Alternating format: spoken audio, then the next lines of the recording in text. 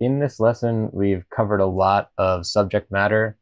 We did all of the location stuff for our brainstorming section, and that included multiple aspects of location brainstorming. So we started out with our general street scenes.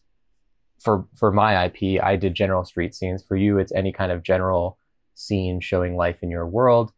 Um, and for the stuff that I did, I ended up creating three different images. One of them sort of a straight on view of a part of the city with like a lot of lively activity happening. Another one was a value drawing that showed a pretty like wide area of the street, a bunch of activity happening far away, and then a little bit more sparse activity happening close up. That one also had some nice play of light and shadow in it. We got to establish some of the stuff about like time of day in our world. We also had one from a more extreme angle. So we had a view that was coming from the window of one of the buildings or thereabouts, looking kind of down on the people who are walking down an alleyway. So that gave its own particular feel. Each of these general scenes lends a different character to the city, shows you a different part of the city, and each has its own feel in terms of like liveliness and what it's choosing to focus on. When we moved further from that, we did our specialized locations, which really allowed us to dig deep into some of the parts of the city that have the most character to them. So we started out with the birdhouse, which in itself had a lot of really cool ideas. That was also a great example of how to kind of push through some of your artist block and just keep working and keep coming up with things and not let a lack of initial ideas really stop you from creating something cool. Because as I had said during that video, like I didn't really have any ideas for what that place was going to look like when I started out. Moving forward from there, we did the merchants' shops, we did the barber shop, and the bar.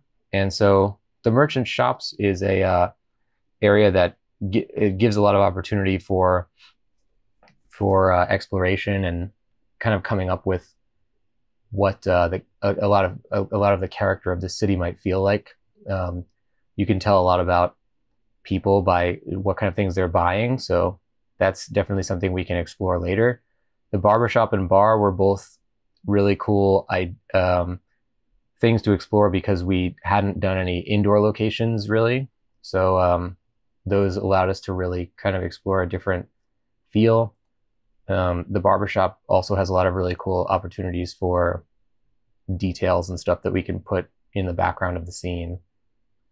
After that, we worked on the school, and we created what ended up becoming a really nice establishing shot for the school, and then went even further to create an extra image for the school showing just a little slice of life in a different part of that location. So we kind of went through and established many areas of the city. We got a feel for what life is like for all different types of people that live there. And, you know, a lot of the people who go to some of these locations wouldn't go to others. Like we got to imagine that a lot of the people who are in this more high-class barbershop might not be showing themselves at the rowdier bar that we created, or the birdhouse, or obviously the school and the bar don't really cross over. So we're able to really, just with the breadth of images that we're creating and the diversity of places that we're depicting, we're able to get a clearer picture of what this society feels like. So, you know, again, that's one of the things that differentiates this technique of really sketching everything about a world from a lot of other concept art and concept design, because through creating a huge amount of images, we are really sketching the entirety of this society. You know, you can't get as much of a feeling of a society just from a picture or two.